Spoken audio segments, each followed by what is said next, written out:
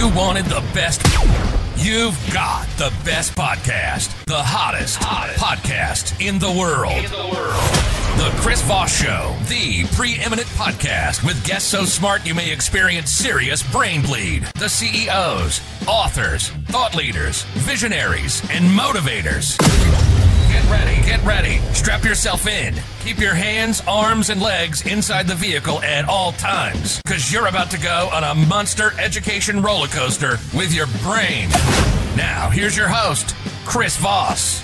Hi, folks. It's Voss here from thechrisvossshow.com, thechrisvossshow.com. Welcome to the big show, my family and friends. Welcome to the big circus tent in the sky. Ladies and gentlemen, boys and girls, children of all ages. Are there children that listen to the show? Actually, there are. Evidently, our TikTok following has been a lot of 13 and 17-year-olds lately. We have like a ton of them that like the show and click the link to join the podcast. So I guess we do have to start saying that. Do you have to have a signed thing from your mom and dad to listen to the show if you're under 18? I don't know. We'll have to check with the attorneys. But anyway, guys, welcome to the show. We've got an amazing, brilliant business mind on the show. He's author of multiple books, and we're going to expand your knowledge like never before. In fact, you may want to fire up the coffee because we're just going to make you smarter. And we're going to try something new today.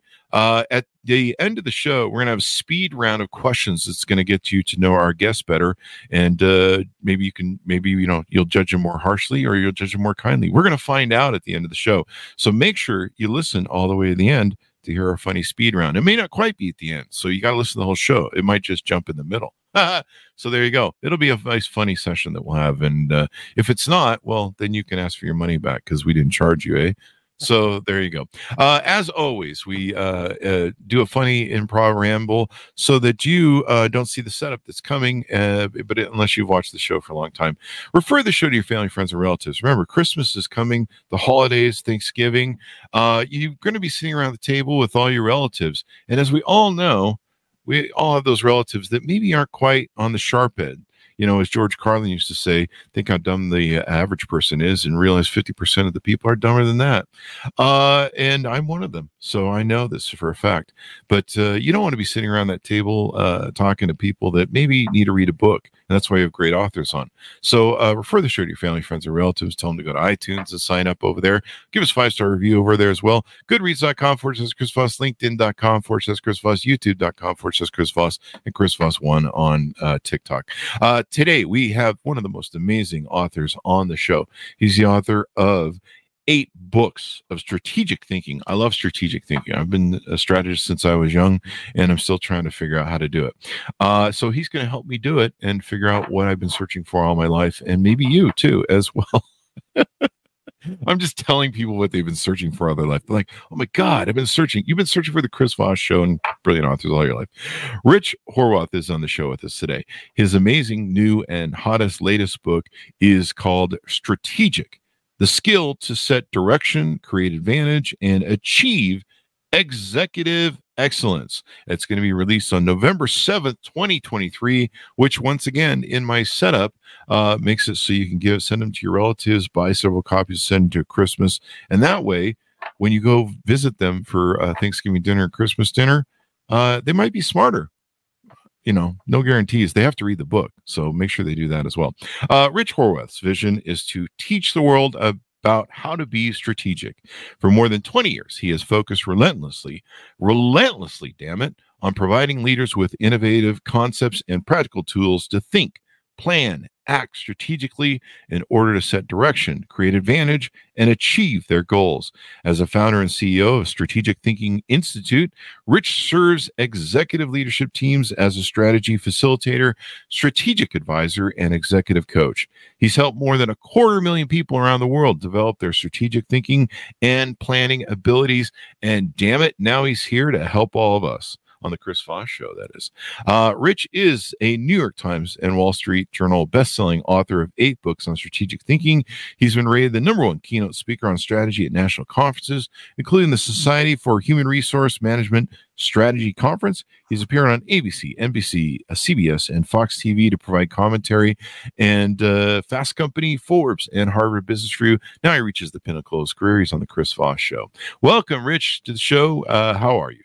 Chris, I'm great, and it's very exciting to be with you today. Thanks for the opportunity. It's very exciting to have you. Give us your .com so people can find you on the interwebs, please, sir. Yeah, so if you're looking to be strategic, you can go to strategyskills.com. So strategyskills.com, hundreds of free resources, videos, white papers, infographics, lots of good free stuff there to be more strategic. There you go. And if you're not looking to be strategic, you visit my OnlyFans at onlyfans.com/ don't watch that. I don't know what that means. Don't go there. So welcome to the show. Congratulations on the newest book. What motivated you want to write this book? You put 8 books in the can, or this is maybe your 8th book in the can. What motivated you want to write this one? So, Chris, during COVID, a lot of the live stuff that we're able to do, keynote speeches, in-person workshops, obviously that was done. So I was doing a lot of executive coaching one-on-one through video, as a lot of people were doing video. And one of the things I would do is I would ask my clients, can we record it? And then I'd have it transcribed with an AI software. And as I was going through about 3.5 years of manuscripts from different people that I talked to, one word kept popping up time after time, and that word was navigate. I'm trying to help my team navigate the competition. I'm trying to navigate this new market. We're trying to navigate this. And it really dawned on me that that's a major challenge today. Research shows that about 70% of leaders feel overwhelmed with all the stuff that's coming at them day in and day out. So for me, it was really about how do you help people navigate what they're going through day in and day out. So that was really the genesis for this new book, Strategic, was how do I help people navigate their business effectively and efficiently?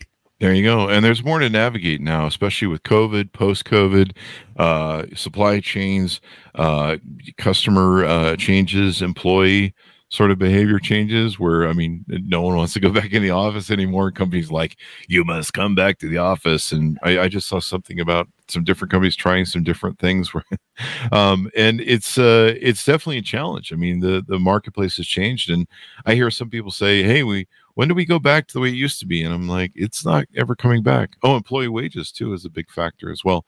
So give us a 30,000 overview of the book and your foot and what's inside.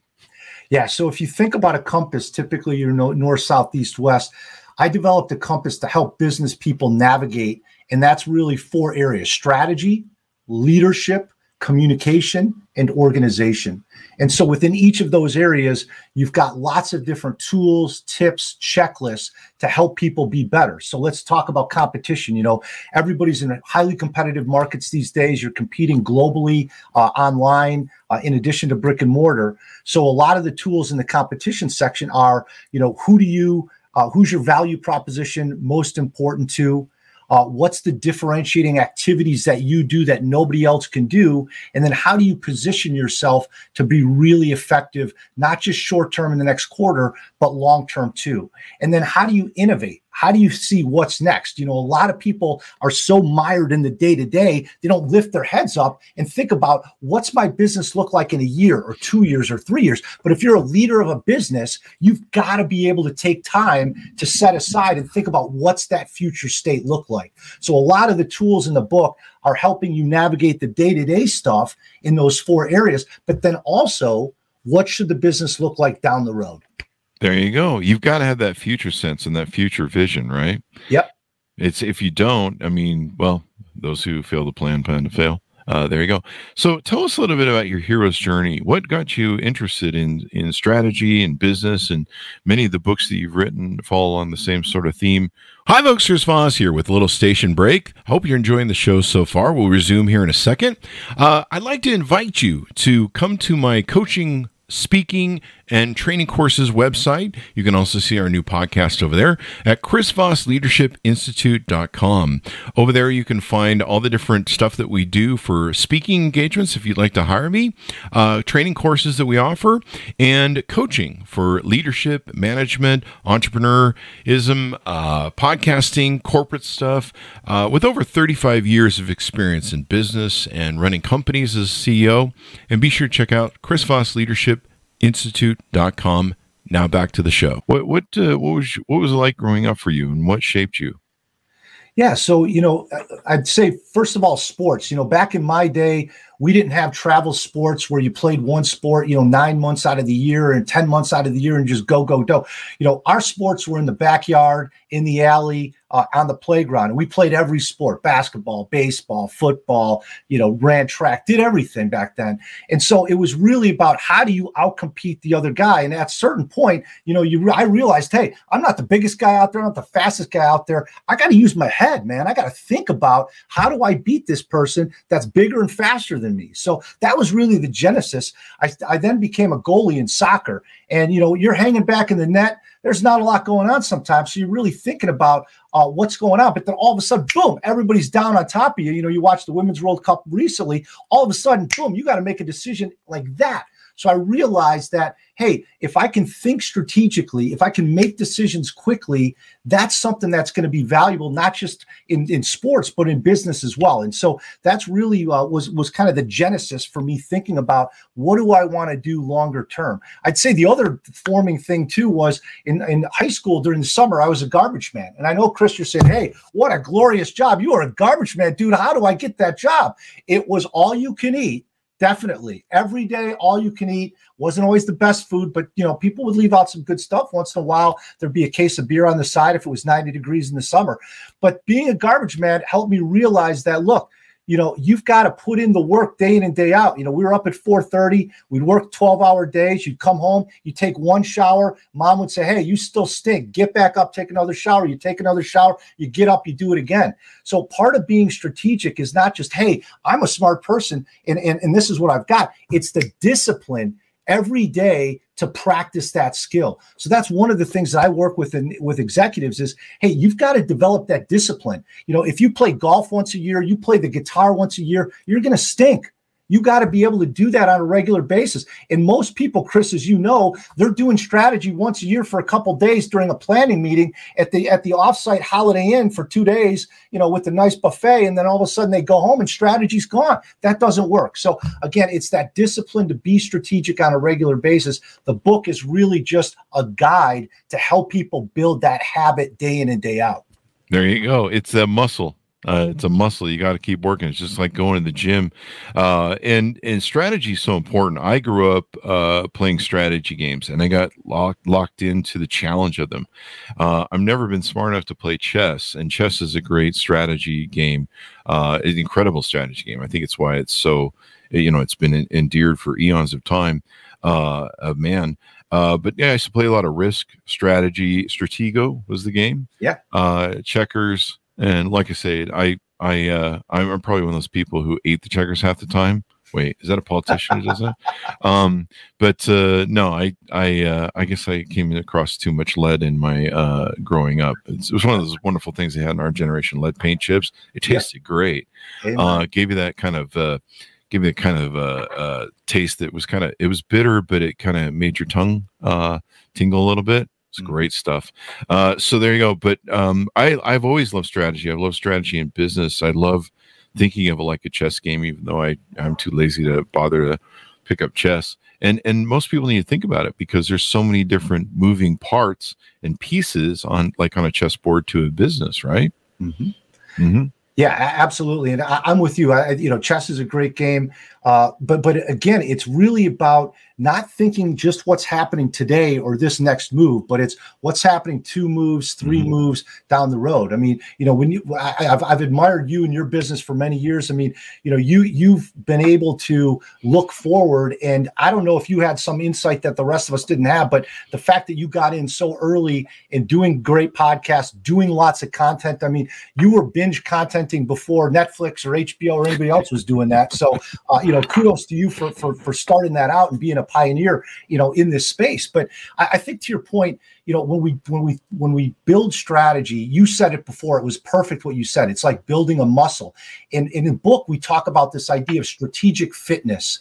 And it's exactly what you mentioned, Chris. It's how do we build that muscle day in and day out? Because, we don't want to be what I call the talking dead. We see the Walking Dead, the Talking Dead, right? These are the zombies in our companies, and everybody out there, who they are, right? They're in the meeting, they start talking for 3, 4, 5 minutes uninterrupted. They stop, and everybody looks around. It's like, what did they just say? Right. There's nothing there. So we don't want, so, for me, the biggest battle in business today, it's not AI versus humans. It's the strategic versus the unstrategic. So we got to get rid of those zombies. We wouldn't put up with a zombie eating Mark from finance during our staff meeting, but we let the unstrategic people dominate our world, and it slows us down. It takes us into these rabbit holes that are impossible to get out of in meetings. And again, if we can build that muscle, not just ourselves, but across the team, now we're going to be a lot more cohesive, and we're going to be on that proverbial same page a lot more often. There you go. You're right about the business zombies. I just have this image of people I've seen come into meeting. We must have meeting, brains, eat brains. And you're like, yeah, you're going to eat my brains during that meeting because you're going to kill me with your stuff. But there's those people that, they're buzzword addicted to business because I don't think they know how to do anything else. There's just this huge sucking sound they have in their brain. You talk in the book about a common language for strategy and business planning. What does that look like or sound like, and why is that important over buzzwords? Yeah. Great point, Chris. So over the last 20 years, if you do the research has been done, there's about 91 different definitions of the word strategy. So when we got that many definitions, it's hard to get people in the same place. So I came up with a simple thing based on the two foundational questions of any plan. So if you have a plan for your show, if I have a plan for my company, or FedEx has a plan for their company, there's two questions you got to answer. What are we trying to achieve? And how are we going to achieve it, right? Those two questions. So when you think about, came up with the GHOST framework, stands for goals, objectives, strategies, tactics. Those words have been around for thousands of years. But when we use them precisely, then we can gain some traction. So goals and objectives, they answer that what question. What are we trying to achieve? The goal is generally what we're trying to achieve. The objective is more specific with the time frame. Strategy and tactics then answer that how question. How are we going to achieve it? So strategy is how generally are we going to achieve it, and then the tactics are how specifically. So that GHOST framework, goals, objectives, strategies, tactics, is really a way for people to have that common language and to get away from those 91 different definitions. Definitely. And if you got to keep it simple, stupid. If people that KISS technique, if people, you overcomplicate things. I was watching a TikTok recently. I posted on my Facebook of this gal who did a podcast, a podcast, Tech Bro sort of podcast, and she just spilled like just all these really high end buzzwords that were just like, at the end you're just like, what the hell did they say? And well, it may sound good. I don't know, an investor, if you're the CEO and you got to get up at your investor, your investor call or your meeting, your annual meeting for the shareholders, it doesn't translate well, I think, to the employees who are, they're just like, what? Can you talk like a normal human being and not like an alien? So goals, objective, strategy, and tactics. Do I have all that right? Yeah, that's perfect. There you go. I love that sort of thing. You have another cool axiom, and it's called the strategic quotient. Can you tease a little bit about that out to us? Yeah, absolutely. So I know in listening to one of your recent podcasts, you talked about the emotional intelligence, the EQ, and that's a big one for sure. So we know there's IQ out there, intelligence quotient, you've got the EQ. So what I realized was there wasn't a measure of people's strategic abilities. Typically in a company, we'd say, oh, they're a VP, she's a VP, so she must be strategic. But as you know, somebody at the bottom of the pyramid can be the most strategic person. So I wanted to say, hey, let's objectively measure who's strategic and who's not, and then let's come up with a plan to help them get better. So the strategic quotient was developed as a validated assessment. It's got 50 statements, and it really measures how people think, act, and plan strategically. So it really measures mindset and behaviors. It's not what do you think about X or what do you think about Y. It's actually measuring people's behaviors. And the results early are pretty interesting. I'd say the average score is around 70%, 69, 70%. Wow. People tend to be higher in the execution part. So that's around 73, 74. They tend to be lower in the ideation, that innovative thinking, that acumen part. That tends to be like a 65, 66. That's what we're finding, at least with the first couple thousand people that have taken it. So again, what I'm thinking is IQ gets you hired, EQ gets you promoted, SQ gets you to the C-suite. So again, we're hoping that people will use that as a way to not just sugarcoat who's strategic and who's not, but let's figure it out. There you go. And what was the one term? The idea. Ideation, yeah. So ideation. There you go. Exactly. So just being able to come up with new ideas, different ideas, that innovative thinking part. And the way I break it down in the assessment is there's 3 areas. There's acumen, which is the innovative thinking, the new ideas. There's allocation. So that's the trade-offs that you use with your resources, your time, your talent, your budget. And then there's the action, which is really the execution. So acumen, allocation, action. And we dive into each of those 3 areas to measure people's strategic ability. There you go. So how do you measure people's ability to come up with ideas and innovate? One of the challenges I've had is I had a great business partner for years, and I was the visionary, and he was kind of the guy who could just do the mundane stuff. And so we made a great team. But in times of crisis or times where you're just like, hey, we're slowly bleeding out here, we need to patch this hole in the ship. I would say, look, take a yellow pad home this weekend. I need ideas. I need some ideas. I'm not the corner of all the great ideas. And let's both come together back with our ideas, have a meeting on Monday, and go over what we wrote down and see if we can figure out some better ways to fix this or innovate. And I would give him the yellow pad and say, take it home. And I would come back with, pages and pages of stupid good, I don't know, just anything, man. I just, I'll throw anything on paper and then see if I can, it's like clay. You kind of throw it down and see if you can form it into something. Sounds like my life. It sounds like my dating life. Anyway, welcome to Tinder. But I would always come back with all these things and he would come back with nothing, like 0. And I'd be like looking at him going, dude, like you can just fucking write something down just to fake it till you make it. Like, just, I don't know, an idea. Like, he just couldn't. And I could trust him beyond a shadow of a doubt for 13 years until I couldn't. But when you got Yoko Ono'd. It's how do you measure something like that? Because I really would like to know that when it comes to people that I want to put in strategic positions of a company. Because if they can't innovate, I don't have much use for them. Yeah, absolutely. And the technique that you used, research shows that is the best thing. It's not the quality of ideas, it's the quantity of ideas which will generate the quality. So what you did, the legal pad, take a few days, come up with as many ideas as possible. Like you said, some are good, some are not good, some are really ugly. But the reality is the most prolific people in history are the ones that had the most ideas. They just had the most quantity ideas, and then they acted on the few that really were things that resonated with people. The one thing I'd add to that is what I've found helpful is giving people a question or two to help frame that innovation, to frame that sandbox for them to think in. Because to your point, Chris, if somebody's not innovative and we say, hey, go come up with ideas, to your point, if they're not innovative, they're going to struggle because there's so much room. But if you say, hey, I want you to think about how do we deliver this podcast to a wider audience, that's a more defined sandbox.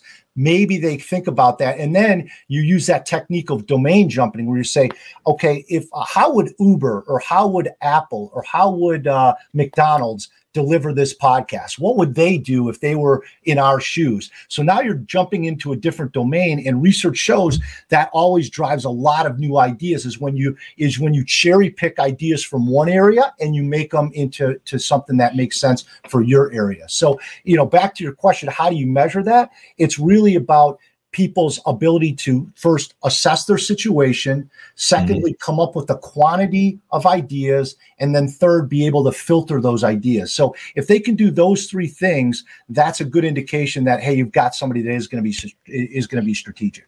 There you go. In fact, you just gave me an epiphany on how to get more people to watch the show. We put the show on OnlyFans and make the guest show up topless. So there you go. I don't think they'd want to see me topless. Maybe start with your next one. We're doing your Second City callback joke strategy right now on the show. We're calling back the OnlyFans jokes. So there you go. I love that. I need more. I learned a long time ago, even though I hit a few home runs in a row when we first started our companies, that I am not the arbiter of all the great ideas as a CEO. And I think if you think you as a CEO you are, you're probably not. And so me having resources, having a learning organization, having an organization where people aren't afraid to put forth ideas or suggest stuff, making sure they understand the how and why. Like I used to take the extra time to explain to people why we built something when we teach them systems, so that if they looked at it and went, there's a better way to do this, idiot, they would offer it. But having people around you that can really, or advisors or strategic advisors, this is why people have consultants and other things that can help you strategically look at outside of the box, because sometimes you get trapped in it. I think we had a conversation with somebody on that earlier this week. I'm not sure if that show's published or not. There's a bunch in the can. But having that strategic thing is really important. And so, any way that I can identify people that can come up with ideas. And I think it's a muscle too, because I didn't used to be an idea guy. I didn't used to be a CEO extrovert type. I used to be very internalized and probably an introvert when I was a kid. But so I think it's a muscle you can develop. You just have to develop it, right? Absolutely, Chris. You're right. You're spot on. If you look at the billionaires out there, the people like Richard Branson, Sarah Blakely, people like that, one of the common themes that you see across them is they all carry a notebook with them. A lot of them still carry a physical notebook, and they write those things down. Some of them actually will even pose a question before they go to bed. They'll write it down in the notebook, and they want their subconscious to be thinking about it as they're sleeping. So to your point, to build that muscle, you got to trigger it daily. So to have a notebook, have an app on your phone where you're writing down questions, and then your brain is going to be thinking about those things, and ideas will pop up. You'll be taking a bike ride, taking a shower, whatever. Those ideas will pop up. You jot them down. If you don't write that stuff down, they're gone. So you've got to find a place to record them. That'd be one thing I definitely would say. The best leaders I've worked with, find a convenient place to write those ideas down. That's the way that you build that muscle that you're talking about. There you go. I send a lot of emails to myself. Like at the gym or something, something will come to me and I'll send an email to myself, and then I ignore all those emails. Because I'm busy answering all the ones with money on them. Master the 4 disciplines of strategic fitness. So what we've been talking about is that principle I think you mentioned early in the show. And these aspects help build your strategy fitness, your leadership fitness, your organizational fitness, and communication fitness. And you like how I worked the gym thing in there? See what I did? Yes, see what I did? I just want to make sure no one missed that setup, because I worked at that one. But these are really important to give your to play on it more, to give your people and your business that dexterity. Because to me, one of the early things, there was a book I read early on. I believe it was something about the 5th element. It was about how to build a learning organization. Mm-hmm. And this was before I created my first multimillion-dollar company, but I created a few other ones. But I was really endeared towards creating a learning organization, and one that was very agile, or what you talk about in fitness in your book. Mm-hmm. And so what are some more ways that we can kind of encourage our different companies to do that and develop it? Well, I think the first thing is create accountability. It's amazing. It's amazing how often we nitpick people on stuff that doesn't really matter, reports that don't get read, to your point, emails that don't get read, but we don't really measure ideas. And so some of the better companies I'm working with today are having people accountable for ideas. So every week, every month, you've got to submit 3 to 5 insights. And I define an insight as a learning that leads to new value, either for your internal customers or your external customers. So these companies are saying, look, every month you got to submit 3 to 5. We put them on an intranet or some other portal internally. And now we've got all these ideas continuing to churn in. And now we're all collectively, to your point, Chris, we're creating that learning organization because we're all using those ideas and we're not in these silos. It's amazing how many organizations still have these silos where this is our idea and this is our idea and this is our idea, when you're not really embracing the collective, that connective tissue of thinking that's across the organization. So I'd say that definitely is the biggest one, is create accountability for ideas and insights. And then the other one, and we talked a little about this before the show, is just the idea of excellence. Excellence is defined as deviation from the norm. If you're doing the same normal stuff, the same normal way as everybody else, guess what? You're going to be middle of the pack forever. So you've got to find ways to blow things up, to try stuff that's not going to work. And you've got to create a culture that allows people to fail and move on quickly. So again, I think it's that idea of create accountability and really focus on excellence, deviate from the norm. How can we do stuff nobody else is doing?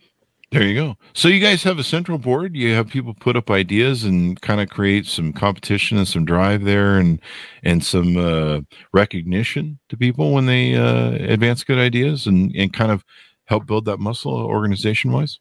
Yeah, exactly. That's it. Love that. You create that competition. A lot of companies I work with, they'll create a gamification system too. So you're getting badges, you're getting points, you're getting dollars, you're getting really? perks. Oh yeah, absolutely. Gamification, love it. Yeah, you got to gamify stuff these days, especially with the younger generations coming up. I mean, they grew up on those games. I mean, I grew up with Pong, which was pretty static, but now the games are pretty great. So yeah, you got to put that gamification. I think that helps too.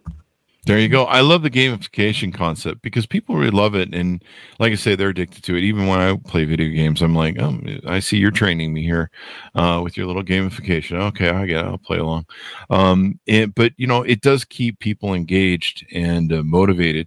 And I love the concept of doing that because I've often thought of, hey, God, how can we get people to contribute more ideas? Maybe I just sit there with their paycheck on Friday and be like, got any good ideas? You don't get your paycheck until you get one. Don't do that, people. It's not the right thing to do because they're ready to go and go spend that thing. But that's a great concept, and anything you can do to create an organization that can feed more ideas, because that's really where it's at. If you don't come up with the good ideas and the good innovations, as you spoke about early in the show about planning for your future, your competitors will. And they'll beat you to market. And there's endless examples of that. Just to clarify, too, The Fifth Element is a great movie. The book I'm referring to is called The Fifth Discipline by Peter Senge. Senge? Exactly. Is it Senge? And I loved his book and the workbook that came with it. But, understanding how to build these organizations to make it so that they can rock and roll and kick ass can make all the difference. What are some other things in your book you want to tease out that maybe we haven't touched on? Yeah, I'd say one of them is meetings. You touched on it before, the zombie meetings. And it's amazing to me, about 80% of executives say that their meetings are unproductive and a waste of time. I mean, 80%, that is a crazy number when you start adding up the salaries that are in these meetings, that people allow that to happen. So I think, one of the last chapters we talk about is strategic meetings. What does that mean? Mm-hmm. And for me, there's 3 things you got to have in a meeting. You got to have intent. So what's the purpose of this meeting? You should have an agenda. You should have what's the outcome that we're looking for. It's amazing how many people go to meetings with there's no agenda. They don't even know what's going to happen. You just show up and hopefully it goes well. So the second thing is decisions. You got to make decisions in meetings. The reason we're talking about the same stuff month after month after month is because people aren't making decisions. The word decision comes from the Latin word decadere, which means to cut off. So if you got trees on your property, every few years you got to cut off, you got to prune some of those dead branches. We got to prune off the dead topics in meetings too. So take the time to say, what are we deciding in this meeting? And then the third one is really those insights. What did we learn? What are our takeaways? What are the action items? What are the next steps? So that we're actually moving stuff forward as we go. So I think that's one of the big concepts is let's make meetings a lot more strategic versus tactical stuff that just, is not going anywhere. Yeah. I think you said what, 75% of meetings are a waste of time? Yeah, yeah, Yeah. Yeah. absolutely. You know, the other thing we probably need to recognize, correct me if I'm wrong here, is we also need to realize that sometimes the agenda is just not to do any work and go to a meeting just to F around a little bit and, just screw around, have some donuts and coffee and just, I don't know, argue about nothing and just really stall for time when you don't want to make decisions sometimes, or strategic decisions, because you're afraid you'll make the wrong one, you Right. know. It's kick the can down, sort of kick the road mentality, where you have a meeting, we're going to decide something in this meeting, and then you just decide to have 4 more meetings kicking the can down the road to come back and decide whatever you're supposed to decide in that meeting, and you really Yeah. don't make a decision other than just like, well, everyone think about it some more and we'll talk about it next month and next Right, right, right, right, right. Yeah, the other one, just to build on what you said earlier around the whole fitness piece in those workouts, is there's a chapter around mental toughness, and what we talk about is we look. I did some research on Olympic athletes, professional athletes, people like Michael Jordan, Kobe Bryant, Simone Biles, other great athletes, and we said, what's their mental routine before games? And so we broke that down, and we said, then how do you take a mental routine like that and apply it to a business situation? So if you've got a big meeting or you're presenting to the board of directors, you don't want to just walk in there and wing it. What's your mental routine like? What's the state of mind? So we talk about using performance statements. So, if you tend to be more of a dictator type of leader and you're just, ordering people around, maybe one of your performance statements is, hey, I'm going to listen first. I'm going to talk second. So that when you go into that meeting, you're thinking about that type of performance. So one of the, I think, more interesting chapters is around how do you take sports mental performance and apply that to business. And a lot of I heard an analogy recently that I can't remember who it was, but it was a famous coach, and he talked about how the night before the game, know your game plan, or at least like the first 8 plays, and memorize those. And when people go into the Super Bowl or any different game, they have a game plan. They have a set of plays that they put forth, and then of course they'll probably adjust the game the plays as they play out and in the fluidity of the game. But knowing that going in and trying to manage that agenda can make all the difference. And people do that. Like you mentioned before, that sports analogy, and he would tell people the night before, know your game plan the night before, or at least before you wake up in the morning and go. That way, if something happens, the game's delayed, you end up late to the game, there's some sort of kerfuffle or whatever the distraction might be. Yeah. Your first 8 plays, and then you kind of kick into gear from that, and you're not lost. You can at least put that first foot down and get off on the right foot, as they like to say. So I love that concept and everything else. Anything more you want to tease out of the book? Yeah, I think that the main thing is, Chris, especially these days, and you touched on it earlier, everybody's so reactive. We're reacting to text messages, to emails, to voicemails. People start their day, they're just jumping into their inbox. And now we're basically the bumper car at the carnival. And I think the take home is, don't be a carny. Be strategic. We don't want to be the guy at the carnival just bouncing around from one thing to the next, riding that bumper car. We want to be more thoughtful and intentional with our day. And the reality is, and you touched on it too, it's this idea of new growth comes from new thinking.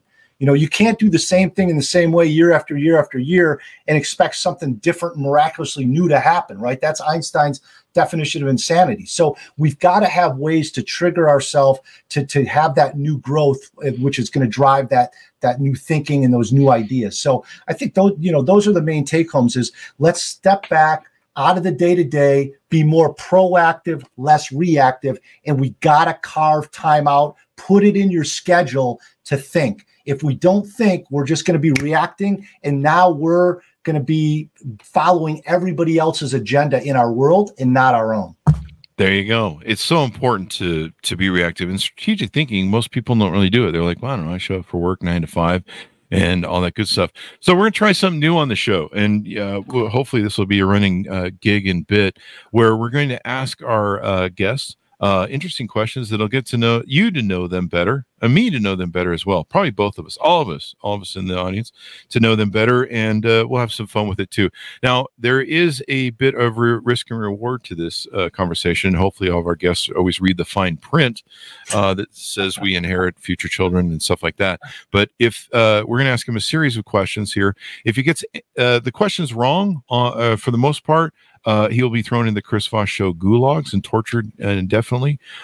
If he gets them right, he will be able to return to his wife and children. And when we tested this on the show before, we did have some people that got the questions wrong on purpose, so they didn't have to go back to their home. So you might want to see a psychiatrist if that's your issue, because you don't want to be in the Chris Voss Show gulag. So I'll have to ask you, Rich, are you ready for the gauntlet here? Let's do it. All right, let's go ahead and circumvent this. So a series of questions here. It's up to you to get them wrong or right. The first question, is it better to have a pet dragon or a pet unicorn, sir? You have 5 seconds. Pet dragon, absolutely, because fire beats water any day of the week. There we go. Okay, we got that recorded and locked in. That's your final answer? Yep. All right. Is it better to have a flying car or a teleportation device? Oh, teleportation device, because you can pop into anywhere and anything. And actually, people don't know you can travel back and forward in time with a teleportation device. That's how I use mine. There you go. Final answer? Final answer. There we go. That's locked in there. Is which is, now this is really controversial, so you'll want to think about this for a second. We'll give you a few extra seconds to work out this. Should pineapple be on pizza or not? Never, ever put warm fruit on anything, people. Fruit is meant to be eaten as a side by itself. Do not muck up my deep dish Chicago-style pizza with fruit. Final answer. There you go. There you go. I think we lost half the audience and we gained half the audience. I don't know what that means. Is it better to communicate using only emojis or only animal sounds? Animal sounds, because prehistorically that goes back to our ancestors sitting around the fire, and that's how we communicated. And that's still how I communicate today, especially after one glass of scotch. There you go. I love smoke signals. They always work for me. And final question. This is probably one of the most important. Should people be allowed to wear pajamas to weddings? Pajamas to weddings. No, but togas should be allowed, because togas provide a more defined look, and it's a more regal look, and it goes back to our Roman ancestors. And I believe that's where weddings originated. As far All as right. Well, let me ask the judges. Judges, how do we do here? The judges said the last answer you got completely wrong. The answer is yes. You must wear pajamas as skimpy as possible to people who invite you to weddings, because well, you had to pay for a gift, so you can wear whatever you want. Screw those people. But the other ones were right. So you have survived the gauntlet, the gulag. We'll have to come up with a title for this bit, the Chris Voss Show Gauntlet Gulag bit. I don't know what the fuck. How about gulag and goulash? I like goulash. My Austrian grandmother makes a great goulash. So the gulag goulash of the Chris Voss Show. I like that. We just might use that. So I'm sorry, you will have to return to your family, and they'll have to put up with you from here on out. Thank you very much, Rich, for coming on the show. Give us any final thoughts you want and plugs for your all your .coms. So, Chris, again, really appreciate the opportunity. You provide a lot of great food for thought with the shows that you have. So thanks for the opportunity. For a lot of free resources, you can go to strategyskills.com. You can find me on LinkedIn, Rich Horwath. Love to communicate with people there. Put out a lot of content. And I've got a newsletter that's free, comes out once a month. At strategyskills.com. You can sign up for Strategic Thinker, and really appreciated the great conversation today, Chris. There you go. And the best part was the end. So there you go. I can't believe we pulled that off. So there you go. Order up the book, folks, wherever fine books are sold. And as always, what we're telling people lately is buy like 5 to 10 copies so you can give them to your family, friends, and relatives. You always got to have that spare gift to give to people because you didn't think of them because you don't like them, but then they give you a gift and you're like, oh, crap, I don't have anything for them. Buy a few extra copies of people's books that we have as authors on the show. And then you always have something to hand them. You know, you're like, hey, I got this for you. And they're like, I work in medical. Why would I? But you need to think strategically in medical. Order up wherever fine books are sold. Available November 7th, 2023 from Wiley Books. Strategic, the key to set direction, create advantage, and Achiev Executive Excellence. Thanks so much for tuning in. There's 2 to 3 shows a day, 10 to 15 shows a week. If you're not watching and listening to them all, quit your day job, please. Go to goodreads.com/Chris Voss, youtube.com/Chris Voss, linkedin.com/Chris Voss, and don't write me about how you can't pay your rent because you followed through with what I said earlier. Thanks for tuning in. Be good to each other. Stay safe, and we'll see you guys next time. And that should have us out. God, that